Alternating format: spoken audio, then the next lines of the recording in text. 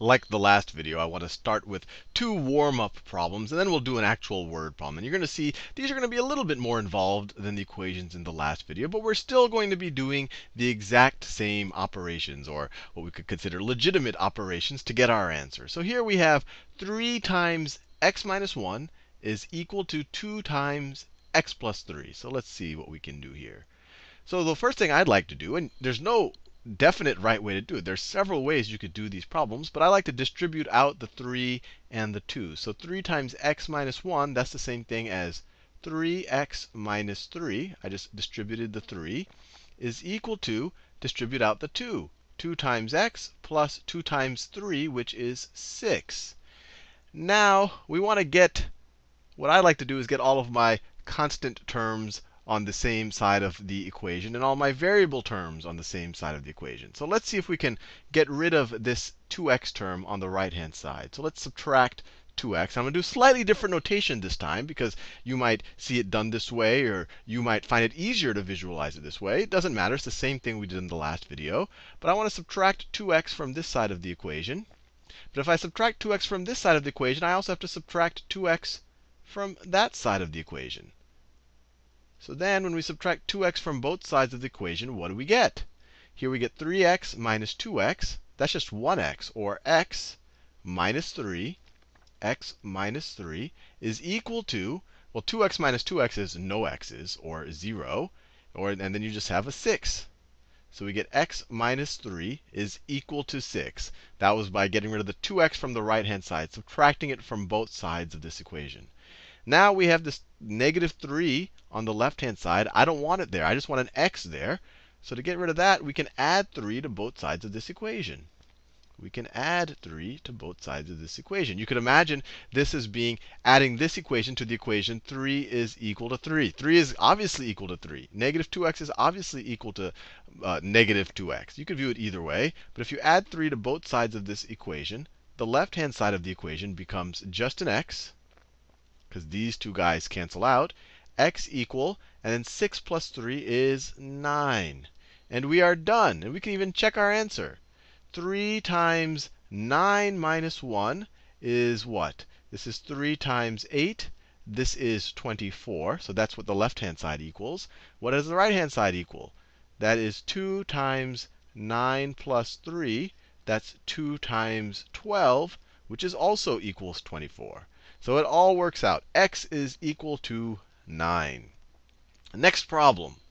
See, z over 16 is equal to 2 times 3z plus 1, over all of that over 9. So it's this hairy-looking problem. One thing, let's multiply both sides of this equation by 9. So if you multiply both sides of this equation by 9, what do we get? We get 9 over 16z is equal to, this 9 and that 9 will cancel out, 2 times 3z plus 1. Now let's distribute this 2. So we get 9 over 16z is equal to 2 times 3z is 6z plus 2.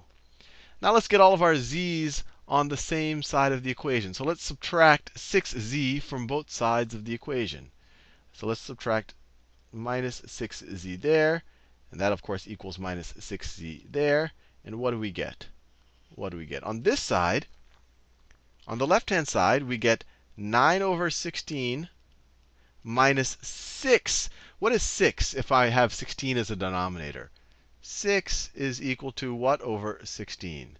Let me think about it. 60 plus 36, it's equal to 96 over 16. So it's 9 minus 96 over 16z. This is just 6. I just rewrote minus 6 here, is equal to, these two cancel out. That's why I subtracted 6z in the first place. So it's going to equal 2. So what does this equal right over here?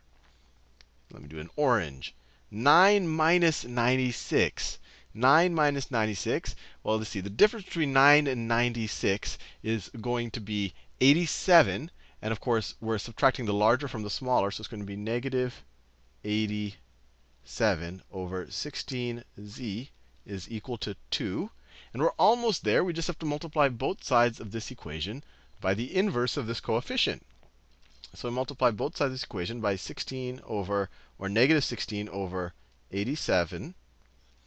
Negative 16 over 87. These cancel out, 87, 87, 16, 16, the negative signs plus, so you're just left with z is equal to 2 times this thing. So 2 times negative 16 is negative 32 over 87. And we are done. That's not a pretty looking answer, but that's what we got. And you could try it with multiple methods. Maybe you can multiply both sides of the equation by 16 first. Maybe you can distribute out the 2/9 first. All sorts of things you can do. And you can also verify that this is indeed the answer. Let's do a word problem now that we're warmed up. All right. It says, Manoj and Tamar are arguing about how a number trick they heard goes. Tamar tells Andrew to think of a number. Let's say that x is the number that Andrew thinks of. X, think of a number, multiply it by 5. So this is what Tamar is saying. Tamar is telling Andrew to think of a number, multiply it by 5. So let me do that. So multiply it by 5.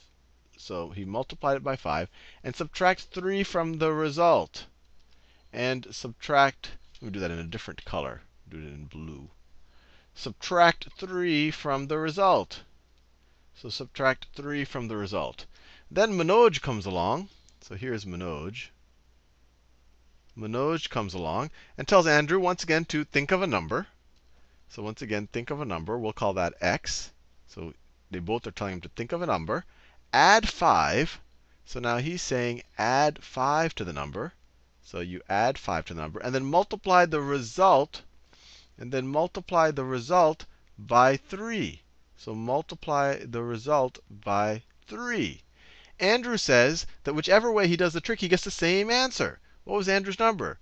So regardless of whether he does 5 times the number and then subtracts 3, or whether he adds 5 and then multiplies the whole answer by 3, he gets the same number.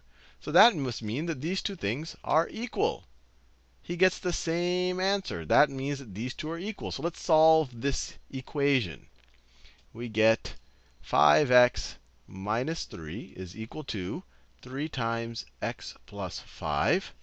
A good place for me, I like to distribute out this 3. So that is equal to 3x plus 15. Always have to remember to multiply the 3 times all of the terms in parentheses. This is a 15.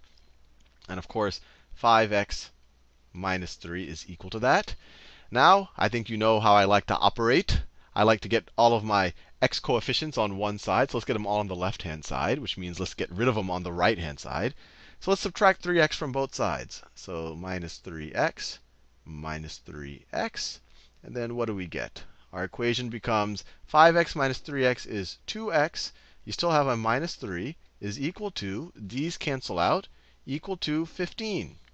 Equal to that yellow 15 right there. Now we want to get rid of this negative 3 on the left-hand side. And the best way to do it is to add 3 to both sides of the equation. So add 3 to both sides of this equation. So what do you get? You now get 2x, and these cancel out, is equal to 18. And then you divide both sides of this by 2. You divide both sides by 2. And you get x is equal to 18 over 2, or 9. So in either situation, Andrew was thinking of the number 9. Let's see if it works according to both Tamar and Manoj's method. If I were to take 5 times, if this is 9, you get 5 times 9 is 45 minus 3. So you get 42. That's when you do Tamar's method. When you do Manoj's method, this is a 9 right there. 9 plus 5 is 14. So this thing becomes 14. It becomes 3 times 14. 3 times 14 is 30 plus 12, which is 42. So Andrew was right. Well, he randomly picked the number 9, and regardless of which method he uses, he gets the same result. He gets 42.